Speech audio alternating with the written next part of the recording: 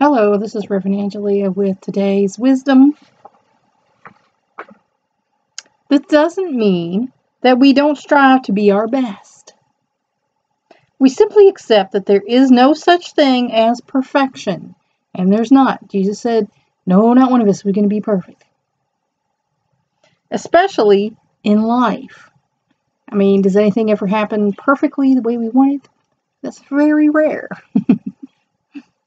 All living things are in a ceaseless state of movement.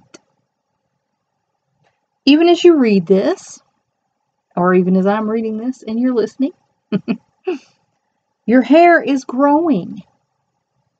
Your cells are dying and being reborn.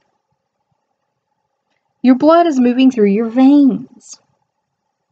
Your life changes more than it stays the same.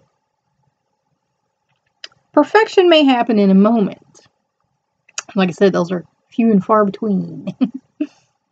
But it will not last because it is an impermanent state.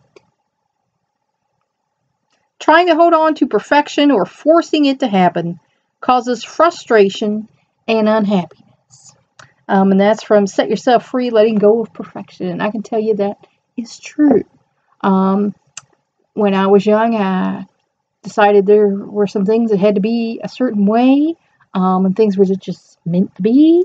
And then I got older and found out, well, maybe not. And by trying to do this, it's not working. It's making things worse.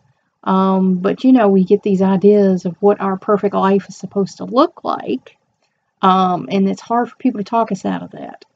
Especially, if it's something, that you really, really, really want. And you should go for things that you really, really, really want. Because, if you don't, you'll never have what you want out of life. But sometimes you realize when you're going after these things that maybe there's this other thing that is something that you actually really want, that you're more comfortable with. So, life is an experience. Take it as it comes.